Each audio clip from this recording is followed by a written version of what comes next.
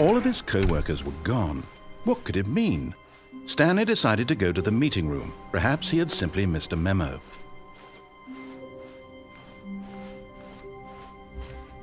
When Stanley came to a set of 2 open, this was not the correct way to the meeting room, and Stanley knew it perfectly well.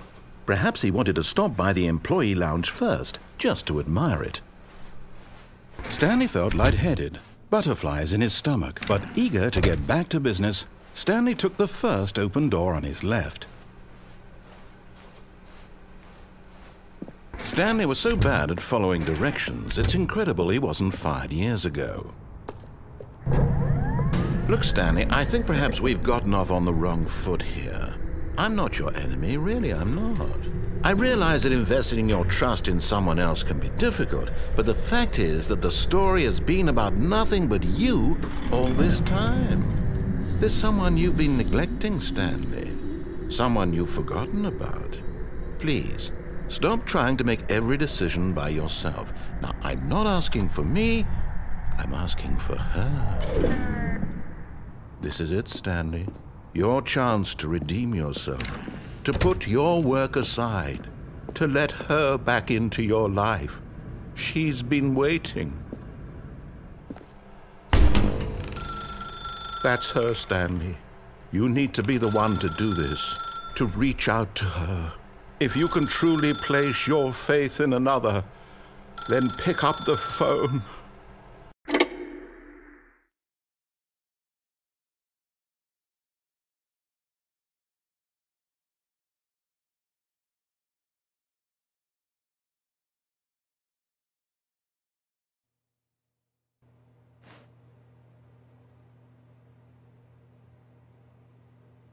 Stanley, is that you? Hold on, sweetie. Sorry to keep you waiting. I'm just pulling the bread out of the oven. All right. Okay, there we go. All right, now, I want you to come in and tell me all about your day. Gotcha. Oh, come on. Did you actually think you had a loving wife who'd want to commit their life to you? I'm trying to make a point here, Stanley. I'm trying to get you to see something. Come inside. Let me show you what's really going on here.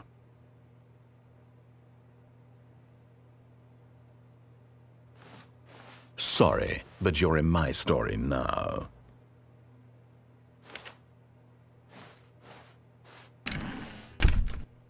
This is a very sad story about the death of a man named Stanley. Stanley is quite a boring fellow. He has a job that demands nothing of him, and every button that he pushes is a reminder of the inconsequential nature of his existence. Look at him there, pushing buttons, doing exactly what he's told to do. Now he's pushing a button. Now he's eating lunch. Now he's going home. Now he's coming back to work. One might even feel sorry for him, except that he's chosen this life. But in his mind, in his mind he can go on fantastic adventures. From behind his desk, Stanley dreamed of wild expeditions into the unknown, fantastic discoveries of new lands. It was wonderful, and each day that he returned to work was a reminder that none of it would ever happen to him. And so he began to fantasize about his own job. First, he imagined that one day while at work, he stepped up from his desk to realize that all of his co-workers, his boss, everyone in the building had suddenly vanished off the face of the earth. The thought excited him terribly. So he went further. He imagined that he came to 2 open doors and that he could go through either. At last, choice. It barely even mattered what lay behind each door. The mere thought that his decisions would mean something was almost too wonderful to behold.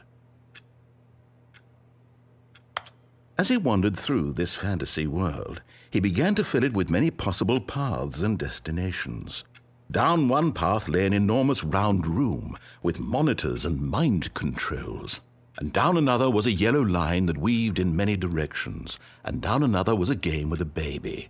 And he called it the Stanley Parable. It was such a wonderful fantasy, and so in his head he relived it again, and then again, and again, over and over, wishing beyond hope that it would never end, that he might always feel this free. Surely there's an answer down some new path, mustn't there be? Perhaps if he played just one more time. But there is no answer. How could there possibly be? In reality, all he's doing is pushing the same buttons he always has. Nothing has changed. The longer he spends here, the more invested he gets, the more he forgets which life is the real one. And I'm trying to tell him this, that in this world he can never be anything but an observer, that as long as he remains here, he's slowly killing himself. But he won't listen to me. He won't stop. Here, watch this.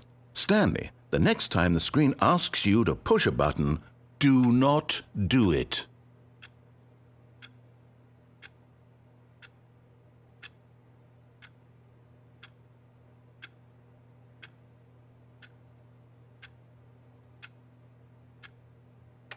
You see? Can he just not hear me? How can I tell him in a way that he'll understand that every second he remains here, he's electing to kill himself? How can I get him to see what I see? How can I make him look at himself? I suppose I can't, not in the way I want him to.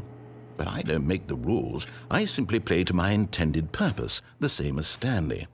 We're not so different, I suppose. I'll try once more to convey all this to him. I'm compelled to. I must. Perhaps, well, maybe this time he'll see. Maybe this time. And I tried again, and Stanley pushed a button. And I tried again, and Stanley pushed a button. And I tried.